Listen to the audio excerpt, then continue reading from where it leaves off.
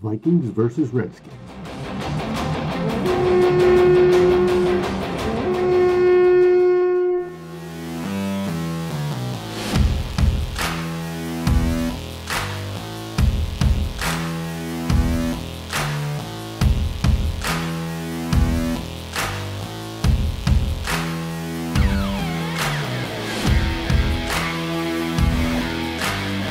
Good Morning Gjallarhorn!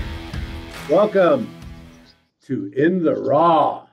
Following the Vikings versus Redskins game, where the Redskins came into our house at US Bank Stadium and put a valiant effort to defeat your Minnesota Vikings, and the Minnesota Vikings did just enough to hold them off and get their sixth victory of the season, going to 6-2 into the mini bye week that we have.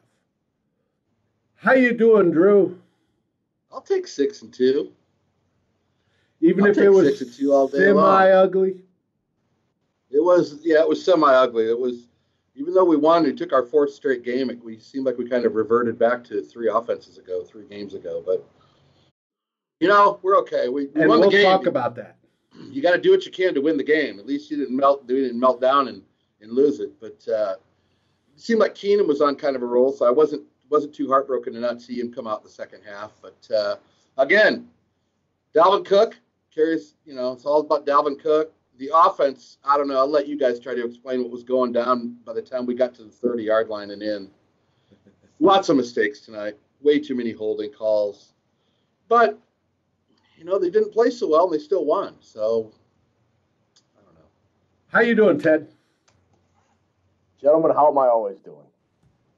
No, so like, here's the deal. I would rather be an ugly 6-2 than an ugly 5-3. True. Very true. Like Drew said, it was a sloppy game. The Vikings' red zone efficiency in terms of scoring touchdowns was not what it was the past three games. But hey, man, you know, I'm not a big fan of the Thursday night games. If you follow me on Twitter, I kind of gripe about them just because they're generally sloppy affairs and they're not very entertaining football. And the best thing you can hope out of that game is to get out of there with a win and not get a major injury out of it. And that's what the Vikings did. Now they got 10 days to rest for Kansas City, and that's Kansas City and Dallas are going to be huge games. Both roadies. And it's a heck of a lot better to go into those games being 6-2 than it is 5-3. You know what? I do want to say something, though. I do want to say it's nights like this and games like this where I'm really happy for I hand it to my legs for supporting me, and for my arms. My arms are always at my side. And what would I do without my fingers? You know, I can really count on them. So I'm really thankful for all body parts tonight. I'm grateful for my liver for being able to absorb the amount of alcohol that I've had to drink tonight to handle this game. No kidding. We just got another holding call. Hold on. Holding, offense, number 65. I've never seen so many holding calls. What about towards the end? We're getting ready to put a cork on the whole thing, and then holding. Oh. Now, I even wrote down on my notes that. Do you show us those to make so we don't think you did them or something? Do you prove it? No, that shows that a six-pack in a football game without eating, and I can still write. I'm pretty talented. I got that from being a crew chief, baby. Your notes. What do you got in your notes? You have a lot of notes there. A lot of those holding calls were ticky-tacky. They were pretty lame. You know, when there were a couple, yeah. When an offensive lineman grabs a guy by his jersey and then he turns around and falls down, that's not because the offensive lineman's holding. The offensive lineman's doing exactly what he's supposed to. It's just that it's like what do they call that in soccer, where they fucking throw the dramatic crap, a flop, yes. and they get called the flags. It was like they were emphasizing the referee group, and I need to look them up to see who they were, was emphasizing bullshit holding calls because most of the time those fly by with not being called because they're not holding. The offensive lineman's doing what they're doing. I do, yes. What was the penalties? How many penalties for how many yards? That I don't have. Okay. I don't think I have. Do you have the stats? Yes. What are the penalties? I don't have that. Is that not a statistic? Well, it is a statistic, but it's not showing on. I've got NFL. I don't have that one. That's going to be like an hour. Do you have the stats? NFL.com, and it's not. What do you mean? I have it right in front of me. Well, how about the holding calls? Well, I don't have those, but. Well, hey, it happens. Yeah, so. A couple of holding calls were flutie flakes, but come on, man. There's still a bunch that were actual. Way too many, dude. Starting a drive. We started drive with a nice 10-yard run. 1st and 10, 10-yard run around the corner by Cook, and 1st and 20. 1st and 20. Whack, whack, whack, whack. It's like that is a great sad trombone. It's almost like an audio wave file. It's so good. It is. Right for drive, and it's like, but it was an off night. I don't know. It was an off night, but we did pull out the win, which we expected. And if you bet the under, you're the big winner. Vikings had 7 penalties for 74 yards. 6 of them, it felt like were on Pat Elflein. They weren't all. Right. The best offensive tackle in the league, or one of the best, Ryan O'Neal. He had a holding penalty. Gave up his first sack ever. Gave up his first sack. And on that first sack, it looked like he was passing it to Klein, the defender, to go for the guy that was coming on the outside. Yeah, I thought that was Klein's fault at first, but I guess it was O'Neal. But either way, off night around. Oh yes. Now let's talk about this regression, right? We've been worried about regression after these last 3 weeks of absolutely phenomenal play. We got the regression tonight. It looked like Kirk Cousins dropped straight back and sat there for most of the night. What happened to the play action rollouts? And if you're telling me the 3-4 defense, I'm going to throw the bullshit flag all day. I disagree that Cousins sat there and looked clueless and lost. No, he did not. He took a lot of pressure right up the middle for a good part of the game. Then roll right or roll left. No, you can't. I would argue by the time he started rolling right or rolling left, he had a dude right in his face, and that's all he could do to get outside the tackle and throw the ball out of bounds. Vote that way. I'm not putting tonight's offensive struggles on Kirk all that much. I don't recall. Oh, I think there's a portion of it that belongs on him. He was holding the ball way too long. You are as wrong. You are as wrong as communism, my friend. That is what you are. No. No, I don't see where there was a lot of when Cousins threw an incompletion, he was rolling out to avoid a sack because somebody was coming right up between the guards. Oh yeah, when he's holding the ball for 5 seconds and nobody's open or he's not showing it. No, we're going to agree to disagree on this one. All right. I have a theory on this. Here we go. His favorite receiver is Adam Thielen. Adam Thielen was out for the game, obviously due to the ham he pulled last week. He waited most of the night for perfect throwing conditions where somebody was wide open like Diggs, right, before he threw the ball. Otherwise, he checked down. We saw a ton of checkdowns. He was not as aggressive as he was in the last 3 weeks and throwing in That's the smaller because guys holes. were running up his ass. I mean, he was under pressure. Come on, dude. Yeah, but just because you're under pressure doesn't mean you can't stop throwing the football. Dude, you can't blame that on Cousins. They weren't blocking for shit. The pass blocking was terrible, dude. Terrible. If you're going to blame, I agree. The blocking was terrible, but it was no different than it has been for the last previous games. I'm laying more blame on the play calling tonight than I am at Kirk Cousins. the play calling wasn't what it was the last 2 weeks. Yeah, offensively wise, it wasn't. Kirk Cousins tonight, gentlemen, 23 of 25. Come on, Dave. I'm sorry, 23 of 26, and one of those was a drop by Cook. 3 of 26. 23, and the other two, I believe, were just thrown out of bounds to avoid a rush. 23 of 26, 285 yards, no touchdowns, passer rating of 112. Stefon Diggs, his unfavorite receiver, 7 catches, 143 yards. Right. Cook dropped a pass. Cook dropped one right in his hands. That was one drop. Cook dropped one. Yes, he did. If the quarterback's 23 for 26, you cannot be laying shit at his feet, man. No, a lot of those were the short checkdowns. Just like you would complain about Teddy, that he would do the checkdowns, but still have the high percentages. No. He was not going deep and being aggressive the way he was in the last 3 games. There's guys in your ball sack. How?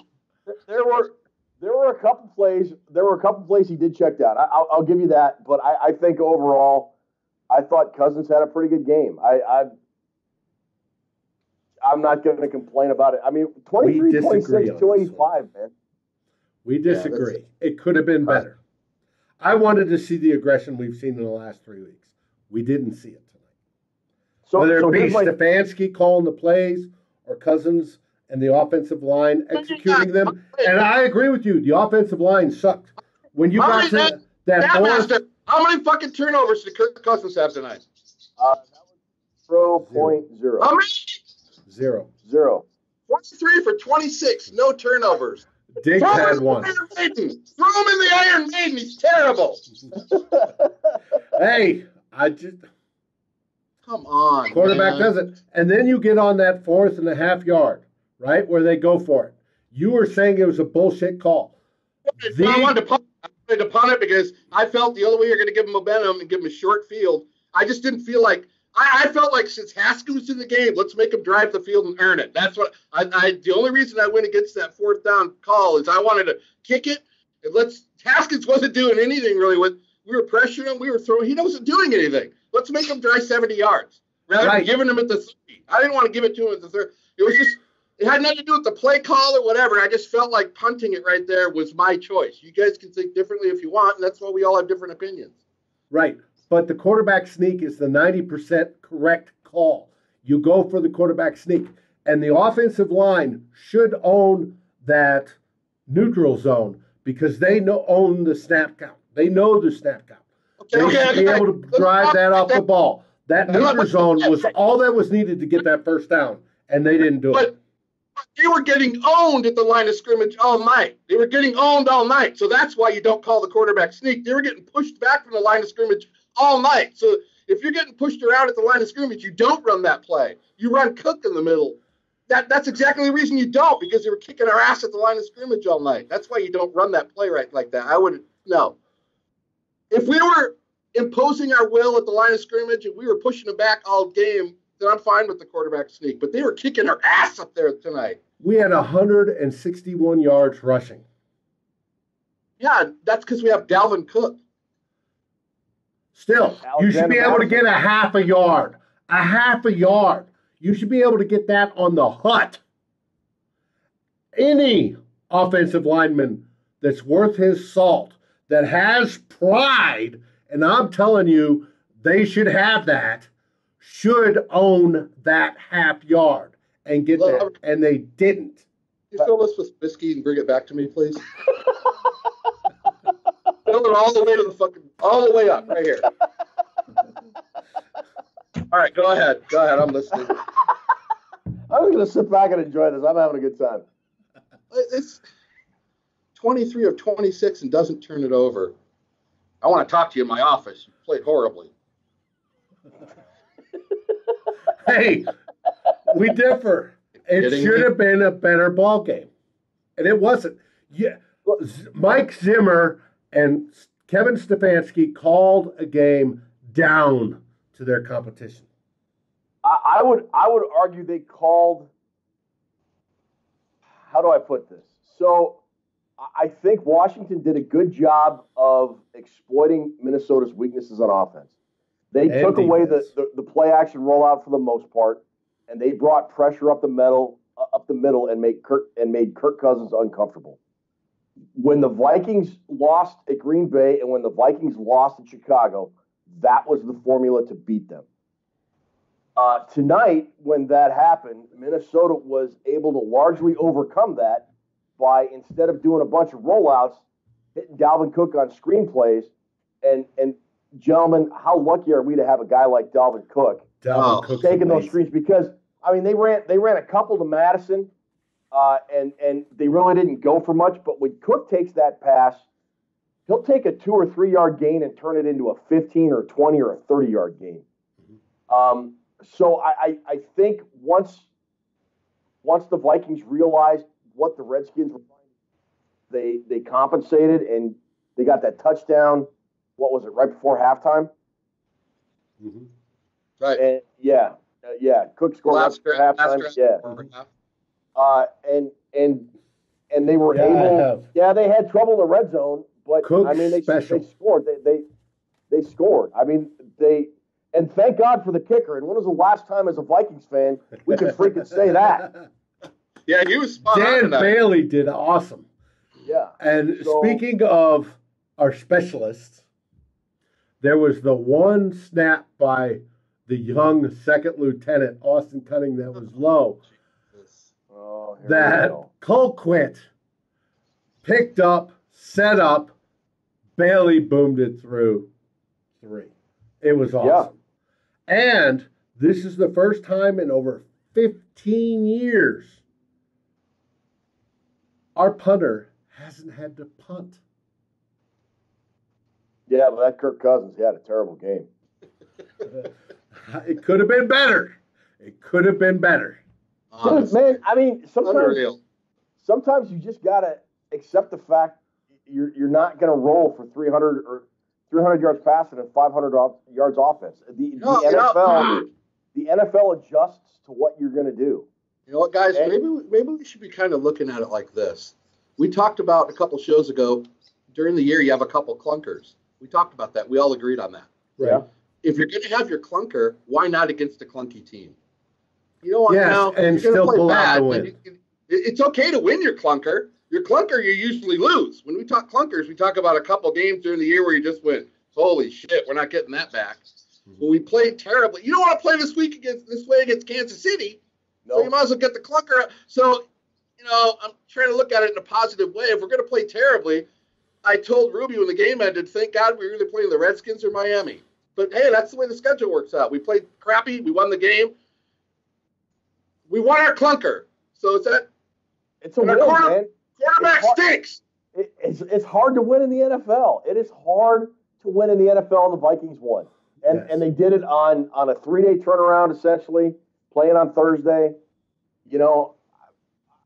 I mean, yeah, could things have gone better? Sure.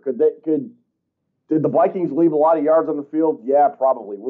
Did they commit a lot of stupid holding penalties? Yeah, they did. Did the defense bend like Simone Biles in the first half, but not really break? They did. Olga Corbett. But the defense was shaky, and Xavier Rhodes was terrible.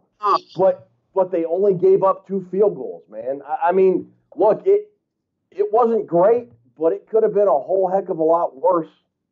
Yeah, we held them under their average of 12. I mean, they only got 9, so we held them under their average. We won our clunker. I mean, it's a lot of different ways to look at this one, but no matter how you look at it, what's the bottom line? You want to get the W, and we got it.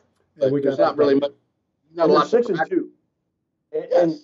And did you guys think after that debacle in Chicago, the Vikings 2 today?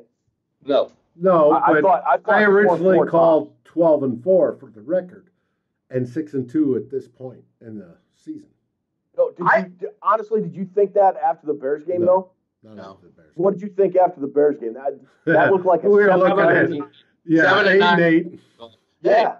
I'm gonna throw a little credit out tonight. How the hell are the Redskins 1-6? They got a pretty good defense, man. They really do. Yeah. They were jumping all over the place, and they had a lot of energy. And I'm thinking, man, 1-6. I mean, they're terrible offense, but You know what? I was sitting there getting irate during the game going, this is the second worst passing team in the league, and they're killing us with these out patterns, and there's one, Keenum's like 7 for 7 on one drive, and I'm sitting here going, what are we doing?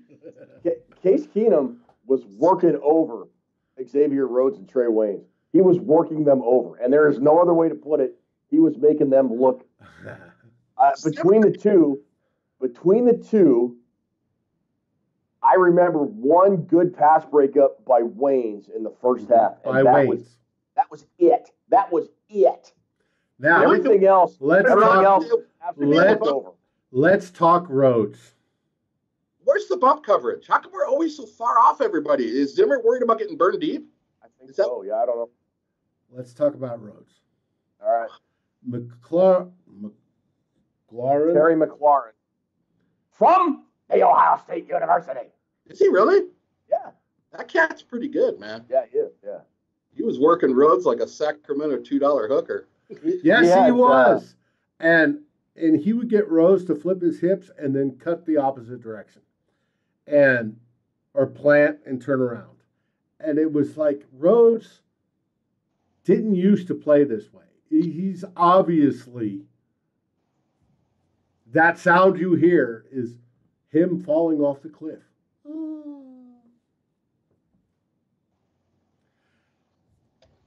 Cypress Hill. What are you doing? Back in 10 days. Hold on. I got to ask Ted something. So you had that McLaren guy and Paris Campbell? Yeah. I wonder we got 62 fucking laid on us. Holy crap. I didn't know that. Baby. I'm sorry, David. Don't get me off subject. Just start thinking about it. Go ahead.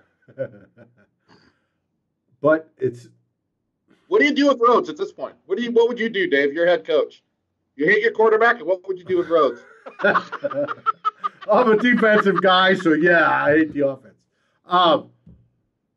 Rhodes, it depends how Hill comes off his quasi-suspension / vacation.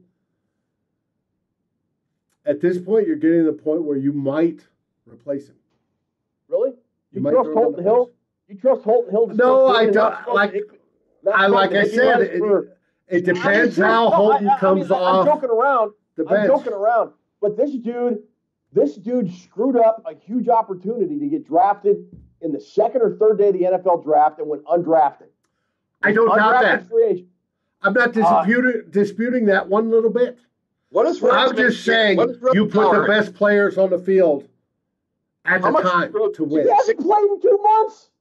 That's what I'm saying. You don't know how he's coming off his vacation, his suspension. Rhodes sitting on the sideline with a towel draped over his head, making $16 million a year. Just because you're paying him doesn't mean he's good.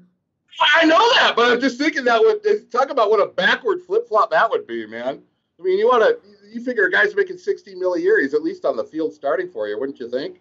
You would think, but I want a guy that can actually cover a wide receiver. He looks slow out there, guys. Like he looks slow, and he's making. Looks like that bastard from the Austin Power movies. Wrong decisions. In my belly. And then he was in perfect position to tackle somebody. It was the first or second quarter coming across. He was right behind him, wrapped his arms around him, and let him go. And it's like, come on, you can't even make that tackle. It's one of those things that cause worry lines in my forehead. All right. The secondary really we're at the halfway point.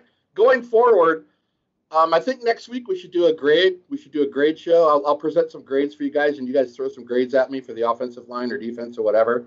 Okay. But I think that'd be good for this weekend. Yeah, I wanted to do that because last year I did that, and I kept the paperwork on it, and I still had it, and it was pretty cool. But you got to be mostly concerned about the secondary at this point, don't you guys? And the offensive line. I still think an off day. Yeah. I still think the back end, being Harris and Smith, are doing well. Harris had another pick tonight. Are we going to cover Tyreek Hill? Yeah, you want to put Harris and Smith on Tyreek Hill? I wish you well. I'm just saying. I'm just saying. It's one of those things that makes you worry. So, yeah, we got Tyreek Hill and Kelsey going over the middle next week. Woo! We better not be kicking field goals next week, baby. So here's the deal. Go Bailey. Next year, Xavier Rhodes' cap hit is $12.9 million. And he has $4.8 million in dead cap space. So if they can restructure him or cut him, that saves, almost $8 million in cap space. And as we know, the Vikings are really tied up against the cap next year. They're going to have to make some hard decisions, and Xavier Rhodes is going to be one of the biggest discussions I think they're going to have next year. That and Trae Waynes. Trae Waynes is unrestricted free agent. Yeah, but they could. And right now they can't afford to franchise him because they're over the cap right now, going into next year. Granted, they can make some moves and get under the cap and blah blah blah blah blah and all that. But right now, if they franchise him, they're like way over the cap. So we'll see. Trae Waynes has been your best corner so far this season. Yes. Yeah, what's Overall. that saying? I know. That's what I'm telling you. There's issues there. Waynes hasn't been terrible. Remember everybody wanted to trade him back in April? Sure glad that didn't happen, right? Yeah. Be in a world of shit right now. Maybe they could still trade either Jalen one Ramsey. of them for Trent Williams. I'll take it. Yeah. But I'm talking about Trent Williams, and I don't remember Reef's name being called today. So he must have done halfway decent. I mean, other than Elflein, I thought Bradbury played fairly well. I thought Klein had a couple of moments where he let his guy beat him. I thought Bradbury did okay. I mean, like the main, O'Neal gave up that one sack, and I think he had a holding penalty. He also had a holding. Here's kind of the angle I was coming from, Dave, when you talk about Cousins. How has the offensive line played the last 3 weeks? Mostly pretty good. Mostly pretty good. How did the offensive line play tonight? I didn't think it was that good. There's your difference. Don't blame Cousins. Blame what you just said. They've done pretty good the last 3 weeks. They did not so well tonight. That has to be the reason that they were so sluggish. Yeah, but a lot of that is play calling. If Dennison working, the line to do something, and Stefanski calling the plays for them to do something, it didn't seem. Hold on, I got vodka. Okay. Back up. The line plays good. Follow me now, baby. Follow me. The line plays good the last 3 weeks. Kirk Cousins is the record setter. Oh, you got that? Write that in your notes. Tonight, they feel like shit. You're killing me. I'm dying. See how this all kind of correlates Right, together? but who calls the plays? Who calls the blocking assignments?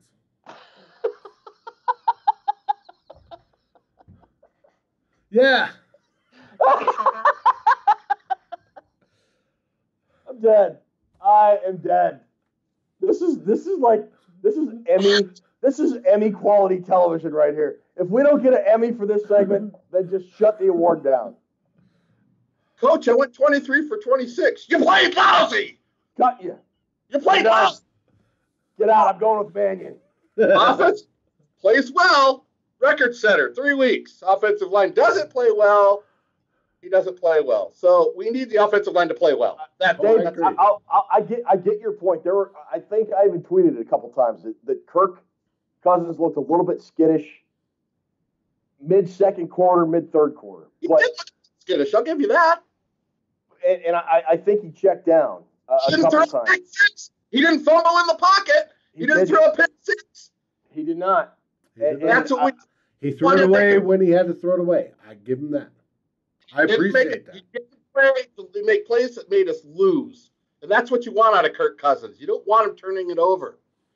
But if you're not, I'm telling you, a lot of those plays, he had shit for time. Nothing. And I'll tell you what, when he did have time, he had that 1 3rd and long, and he dropped it in the bucket to Stefon Diggs for about 40 yards from deep in Vikings territory, and that got out to damn near midfield, I think it was. Also, that one before the sneak play, when BC didn't run it far enough, that was he threw a, caught it, and he got tackled, and looked at Rubio and go, can't that guy run a half yard further? Yeah. And this stopped on the 4th down, but that was a in the pocket, step front, laser that baby in there. Yep. That was good. Yep. Oh, let's go back to Stefon Diggs. Oh, wait. Okay, but I have one question. Cork wall. can we shoot the Kyle Rudolph screen pass into the sun? Can we? Go to the athletic. Well, we ran it about 5 times today. Can we make it the Irv Smith tight end screen pass? because the one guy in the world on the Minnesota Vikings who is slower than I am does not need to be getting a screen pass. I'm just saying. Hear Ruby whenever he catches it. Why can't you run? Now, what do you think of the Vikings starting out first play in the, what was it, the 13th formation, where they have Conklin, Rudolph, and Irv Smith. And they had originally, what was it, 5 guys on the right side before they moved Irv into motion or Conklin into motion? I thought that was brilliant. Why? They ran for 4 yards. Yeah, but it was still an interesting way to start. Brilliant 4-yard run. Exciting 4 yards, though. Like that was Kirk's fault. No, that was Cook. But anyways, the lineman. But I thought it was cool. I thought it was interesting. Back to Diggs. Does Diggs have a fumbling holding problem? The football problem? Yes. Yeah. He has He has the most fumbles in the NFL from the non-quarterback position this year. I wouldn't even have to check that, and I'd have to agree with you. Lost 3 of them. He has 3 or 4 drops. The only reason Cousins the pick last 4 games was the ball that he missed. So. Yeah. So after Diggs fumbled the ball on the Vikings' first drive, on the second or third drive, the Vikings went back to him, or Cousins went back to him, and Diggs was wide open in the middle of the field, and he started running. And the first thing, I stood up and I said, just go down. Just go down. And that's what he did. He covered the ball and dropped. You know, on that particular play, I wanted to ask you guys, he was so open, why not just keep running it until they stop it? Keep running that play. I know. Yeah. I expected to see that 4 or 5 more times tonight because there was nobody around him. But I said, go down, get down. I was doing the same thing. But then he makes that beautiful toe tap play on the sideline. Oh, so yes. I guess it's all nothing Diggsy. You're either going to get some bonehead fumble or he's going to make an amazing play. Well, see, but his fumbling, it's an anomaly this year. I mean, I think he's had, 1 fumble, 1 or 2 fumbles in his career up until this year, and now this year he's got 4. Yeah. I mean, it doesn't make any sense. So I'd like to consider it an anomaly until, I don't know, he fumbles like 9 or 10 times this year. No, it wasn't a lazy fumble, and sure, I was angry with it, but he's trying to score. He was trying to make moves, and he's trying to score. Yeah, true. I'm a guy trying to score. But that toe drag swag that'll be on Good Morning Football tomorrow, guaranteed, was sweet. Yeah, it was nice. It was a nice catch. Mm-hmm. Who threw him that pass? Sean Mannion. Cousins got benched because he sucked. Yes, he did. Hey, football is an emotional sport. We get invested, and we tend to put emotions not necessarily in the right spot. Football's a drunkard sport is what it is. Well, that too. That's part of emotion. So, with that, Drew, have you got anything else? Add that to your fucking notes. I see 2 of Get your notepad out. 3 of whatever. It's too close to the damn screen. Something turnovers. 23 for 26, 0 turnovers. Devin went down to Georgia. He was on. You know what I have to say?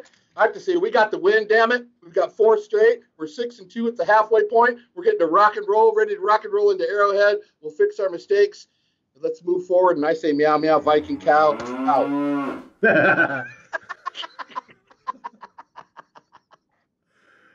Ted, what you got? Hey man, a win's a win. It's tough to get him in the NFL, and it's, you know, if you can have an off night and still win, that's better than having an off night and losing. So I'll take it. I mean, yeah, things could have been a lot better. Penalties on the offensive line were terrible. I mean, I feel bad for Alexander Madison because he probably would have had like 185 yards. He lost 50 yards that last drive, dude. And that last drive, I loved it. It was like 13 plays, all runs, and they took the ball with 9 minutes left, and they ran it down to 26 seconds left. I mean, that was impressive. Better not be settling for field goals next week, though. You can't do that. When they get in the red zone next week, they have got to score touchdowns. And on hopefully, the road in KC. Yeah. And the Chiefs defense is pretty bad, I think. They're like towards the bottom of the NFL in pass and rush. So we said that about the Redskins, too. So, well, the Redskins' run defense is that bad. Their pass defense was worse than their – defensively, they were like 21st overall, but they were 12th against – no, they were 12th against the pass. Their offense was shitty, and they still moved the ball on us. That's got to be a concern. If they have the 30th ranked offense and they're moving the ball, I'm pretty sure KC's going to move the ball. Yeah, Zimmer's got to get work done in that secondary.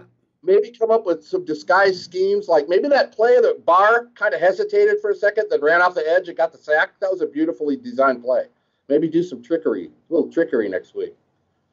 But that's next week. We enjoyed the win for 24 hours, baby. We got 10 days off so we can heal up. Yep. I'll tell you what, man. Like I said at the beginning, I'd rather win ugly than lose ugly, and the Vikings won, and they're 6-2. And if you'd have told me the day after the Bears game they'd be 6-2, I'd have said you're a liar. So I'll take it. All things considered, I'll take 6-2 at the break, or well at the halfway point. Damn. And what? Meow, Viking. What about Miami? Oh yeah. Well, homeboy, see you in Miami. See you guys. We'll have a special this weekend after this, since we're off. Vikings aren't playing this weekend. But until then, thanks for watching. And go Vikings! It takes a W any day of the week.